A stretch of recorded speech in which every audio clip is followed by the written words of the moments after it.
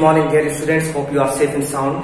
Dear students, today I am going to restart the chapter Rise of Nationalism in Europe. From last 2 days, we are doing this chapter, and today I am going to describe very important questions regarding Napoleon Bonaparte.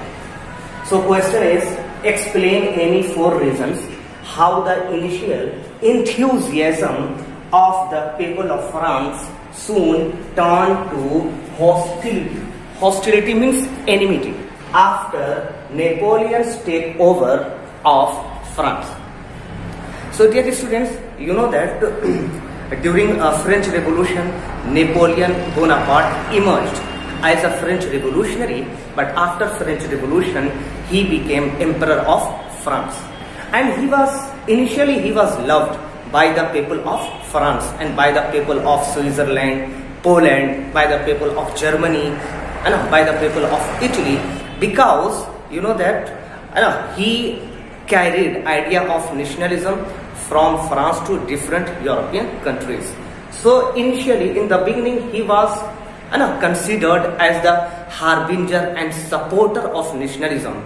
But when he took advantage of that situation and became Emperor of France, so people of France started to hate him. So this question is regarding this aspect of his life. Okay, question is actually about why Napoleon Bonaparte was disliked by the people of France, although in the beginning he was loved and respected by French people.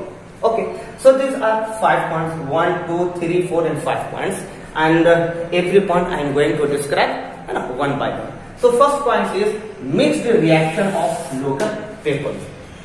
In the beginning loved and he was disliked at the same time by local population of France. Neither 100% French people loved him, neither 100% French people hated him. So it was mixed reaction.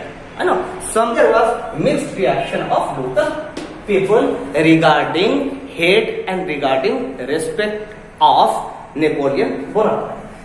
Second point is rise of hostility in Western Europe. Okay, so you know a French army brought idea of nationalism to different countries of Europe, to Switzerland, to Holland, means Netherlands, to Belgium, okay, to Italy. So in the beginning, people of those countries started to love and respect Napoleon Bonaparte. But when Napoleon Bonaparte became Emperor of France, so he was not liked and he was hated by the people of these countries, because these people of these countries started to love Napoleon Bonaparte because Napoleon Bonaparte brought idea of nationalism. But what happened? He became emperor. So being emperor was seen against the idea of nationalism, because nationalism does not support monarchy.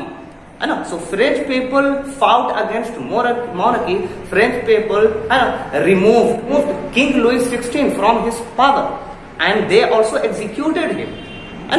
But after some time, French people saw that again monarchy was re-established by Napoleon Bonaparte, because Napoleon Bonaparte became Emperor of France. Therefore, they started to hate him. Next one is lack of political freedom. Okay, so Western Europe means in countries like Belgium, Netherlands, Italy, Germany, people started to hate him. Next is lack of political freedom. So question arises that why people of Western countries started to hate him. So they started to hate him because they felt that after advent of Napoleon Bonaparte, they lost many political rights.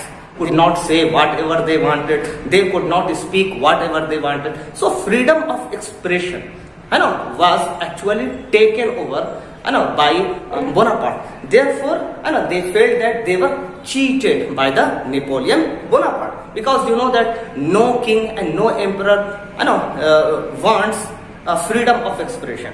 It means that if you are having freedom of expression, you can say, you can write, you can speak whatever you want against a monarch.